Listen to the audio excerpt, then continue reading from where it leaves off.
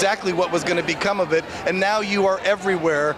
People all over the world have seen this movie. For those who haven't, what would you like to tell them? To be honest, I'm sick of myself, to be honest. I'll give you this. We're going to tell them that Jim Cameron's a legend. Excuse my language.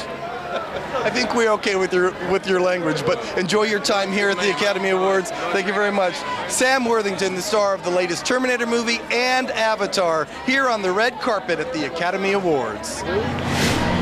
Best Supporting Actress nominee Anna Kendrick is here. She played a tightly wound corporate executive in Up in the Air. Boy, was she. She's looking anything but corporate today. She looks beautiful. Sure is. You know, she's not, fashion just doesn't come easy to her. We've read that this is a new thing for her. She was really, really worried about how to get dressed. I think she really pulled it off. Pale, blush, champagne, pale color, pale skin, fragile, draped chiffon, very peignoir, almost turn-of-the-century kind of feel to it.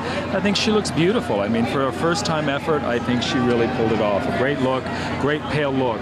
You know, these pale looks aren't always easy to do, but when you have pale skin like that and you get just a blushy color, she looks quite good. So, good job. She did a great job. 3.5 stars on my 5-star system this year, so I'm kind of keeping track. All right, very nice. All right, well, we're going to keep checking out the stars from head to toe here on the Fashion Skyway.